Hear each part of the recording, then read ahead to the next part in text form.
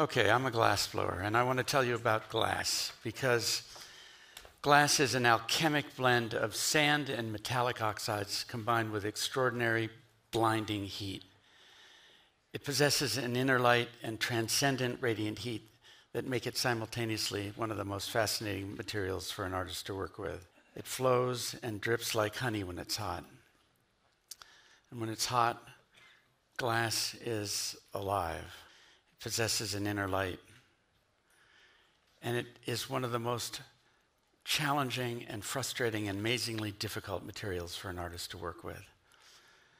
I moved to this farm in western Massachusetts, about 2 hours west of here, in 1976, and long before I installed solar panels, one of the local school teachers stopped by and asked me if I'd be willing to demonstrate glass making, and somehow I got roped into showing glass blowing to all the 8th graders in the county. So I had about 80 kids every Wednesday afternoon for weeks and weeks and weeks, and during that time, I discovered that kids were not the slightest bit interested in me making vases or bowls or bottles or paperweights, but they were interested when I started making marbles for them.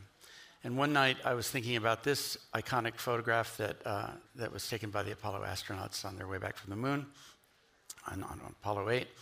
And the next day, instead of making marbles for these kids, I decided to make planets, to give those kids something to think about, that our Earth, which seems so vast and limitless, is actually really just as small as a little blue marble floating in the black void of space. And those making planets suddenly gave me a reason to learn every conceivable glass-making technique to put inside these little spheres. And it also started and piqued my interest in astronomy and astrophysics and cosmology. And that's really how it's all started back 46 years ago. So I get to pack the inside of these things with an amazing amount of detail. And what I've discovered along the way is that these little planets, some of them are quite small, some of them are much larger, but everybody gets it. They're a very simple sphere, but they're interesting to everybody. They seem to transcend gender and ethnicity and age and religion and everything. Everybody gets it. All primates seem to enjoy them. So, John, you and I were going to talk for a while. I can also show you some slides of how I make these. Yeah. So I want to ask you, so how do you feel about this becoming the symbol of this gathering?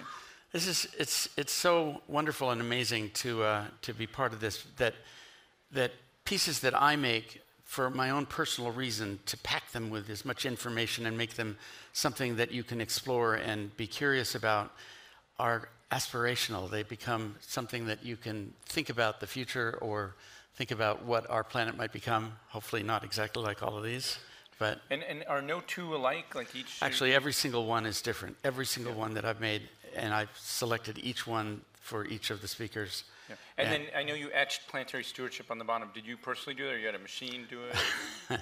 No, it's my handwriting. Oh, really? Yeah, with a dental drill. Okay, awesome. So they're personally signed.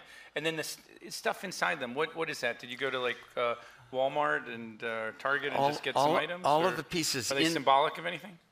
They are symbolic of whatever's in our mind to see them. That is, it's amazing. They can be something that's micro or macro at the same time. So you can look at one of these pieces and see things, walled cities or constructions or continents or geosynchronous communication satellites in orbit. All of it is in your mind. I believe it's what you guys see that's what's important. So I've been telling people that when you get an Oscar for makeup or special effects, you put it on your mantle and it's a point of pride. What I want people to do when they get these is to think about, how much more do I need to do to make my actionable idea happen? Can you riff off that concept and how you see your art helping to facilitate that message? Actually, from a personal standpoint, I've spent my life, propane gas is what I burn, but I use 1/3 the amount of propane that I used 10 years ago. And when we put in solar panels, I thought it was going to be this huge expense, but in fact, it's caused unseen things that have happened some of the pieces that are made inside of my planets were formed because I have almost unlimited electric power. I'm making twice the power that my whole studio and my home use now, and hopefully there are unseen effects, unseen things that happen with what you guys are doing, what we're all doing to try to make the world a better place. So you got 4 minutes. Go through your last few slides. I was just going to show more you. Than 4 minutes. I'm not even going to use 4 minutes. I'm going to just show you. My wife, Katie, is now a retired astronaut, and she took some of my planets up with her. Now, mind you, you're permitted, as an astronaut, you're permitted to bring a small sandwich bag of personal things. I wanted her to take our riding lawnmower but NASA wouldn't have it.